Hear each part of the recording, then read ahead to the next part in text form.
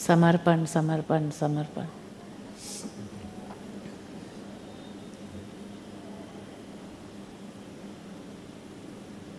Thank you.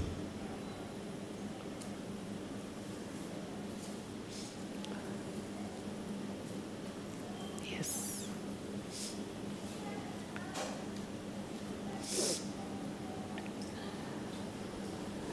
Miranda. Yes, Meranda. I'd like to hear more about the transformational process that occurs when the practice of surrender happens. Let's say I'm in my ego and say I'm affected by what somebody says. What would the stages be of surrender that you're talking about? Like what happens after that if I apply? Firstly, what I would like to respond to is the statement, when I'm in my ego.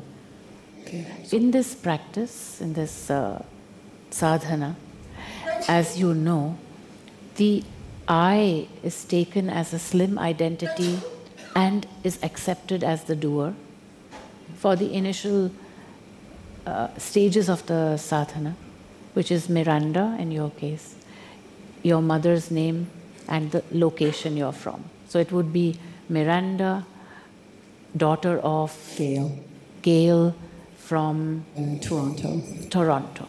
So Miranda, daughter of Gail from Toronto, is the doer in this case. She is not in ego. She is simply that thing that takes the decision for this system to move like this or like this or like that. So she's not an ego. What is happening is that ego, as a body of information and wantings, demandings, clamorings, hopings, yearnings, all of that big mess is standing in the way between her and her soul, which sends an impulse in every moment, a truth impulse to action. So let's say something terrible happens and she becomes emotional. There are two ways of becoming emotional. One is where Miranda decides there is one part of my being which is emotional in nature, and I want to experience that emotion in its depth and in its wideness and in its intensity. But it is a decision undertaken to enter into that emotion and experience it and explore it. Then there is the other way where it is not the decision of a Miranda to experience something, but it is the ego which shakes her, which comes with something so intense and so... And she, because she's not in surrender to the truth of her being in every moment, is pushed from side to side like a little paper boat on an ocean. Now the more she bends in surrender to her master, the more that process, that very important process, takes place on a daily basis as a sadhana in every moment. That is the sadhana. Eyes open, look, see what's going on, be aware. This I am giving myself a name, my mother's name, where I was born. For the moment, that's what I'm doing. I'm in surrender to the soul, the master of the being. Is this action of mine that I want to undertake now impulsed by the truth, or is it the ego pushing? Is it the ego pushing this action? That is the line of enquiry as a seeker in this sadhana, in this practice.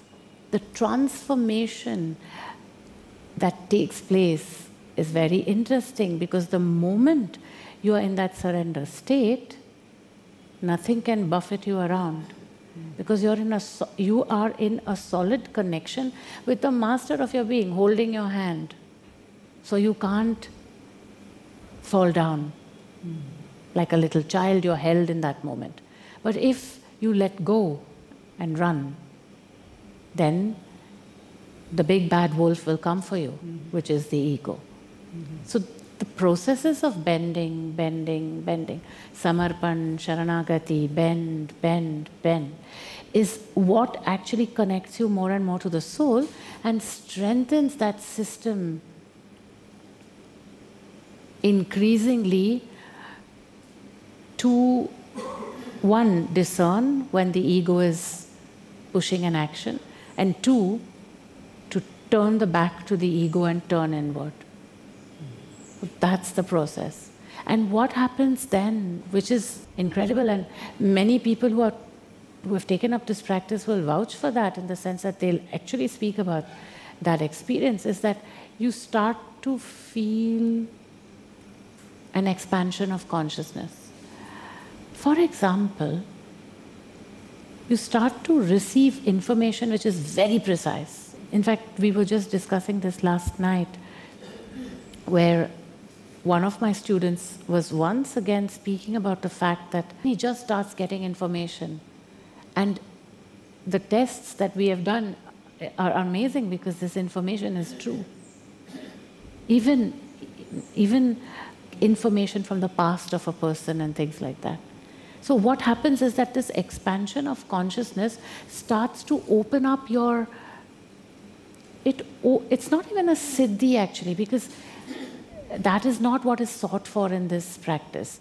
What is sought for is to live this life as it is meant to be lived, which is in a quiet, joyous state, not euphoric, not, these huge bliss experiences and love and everybody dancing around. It's just this very quiet, joyous state that keeps a smile on your face till the last breath in your body. That's it. It's not more than that. It's just being, with your eyes open, feeling the other because you feel yourself, because you're here, you're not in a cosmic state, you're not blissing out. You're just present. It is a bit tough in the beginning, this life, but gradually, as the consciousness settles, as your awareness actually is here and now, and your perception is clear, and you're in surrender to the truth, that joyousness starts to emerge and the consciousness starts to expand. A person who could barely write a single sentence without about 1,000 mistakes in it now writes beautiful texts because of the expansion that happens in the consciousness. It is not only the conceptual that becomes more precise, the experience of the emotional becomes more vibrant. That's what the transformation is. When you tune away from the pain, not into observing it as something which is not yours, but tuning into the master of the being, the soul. Because in most of the neo-Advaitin practices that are given, what is missing is that very, very important word, surrender. And I mean, you can surrender to the Guru, but the idea is the Guru is a reflection. The Guru is mirroring the soul, is saying, go there, go there, go there. That's your home, that's your master, that's your home. But if the surrender processes are interpreted as being in surrender to the Guru, and then everybody hugs everybody, then I think we are on a wrong track. The process is, the surrender to the Guru is actually a training. It is not about the Guru. The Guru can be an absolute idiot. It doesn't matter. The surrender process is a training to surrender to your master, which is the Antar Guru, the final destination. The final destination. Because many people, they feel nice and happy. They have a Guru. They go touch the feet of the Guru. They're all surrendered and they think, that's it. It's not it. It's only a training for that. And that's what results in the expansion of consciousness and surrender. And you may have noticed, Meranda, that if you've been practicing this sadhana, that the movements of Kundalini have quietened down, right? So when we do yatras, we have, for those who actually take up that seva of coming on the yatras, we also have the evening satsangs. And yesterday, something incredible happened. Just one of the students, he like you, as an disturbed Kundalini. Not awakened, but disturbed.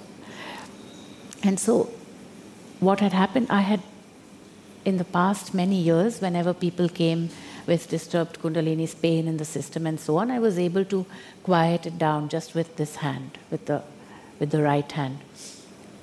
So we were sitting there, and then I said something to him, and I did my hand raised like this, and he suddenly felt the movement up. And then he said, yeah, Ma is moving now, the Shakti is moving. And I was just, I don't believe it. Then I said, okay. Then I put my hand down, and he said, now it's going down.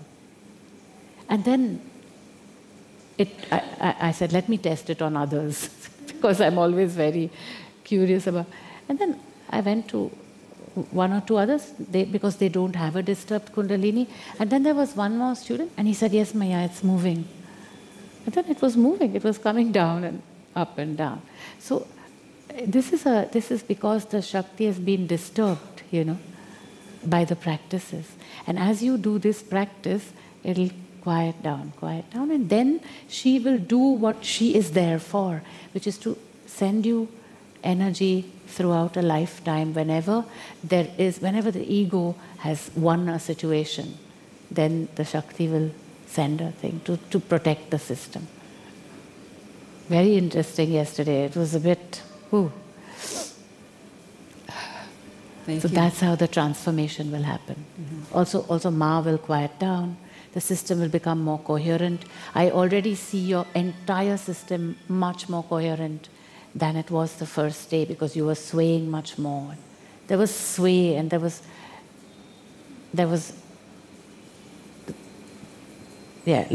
less coherence than there is today. It's more solid, it's more present. Very important for self-realization. Okay, thank you.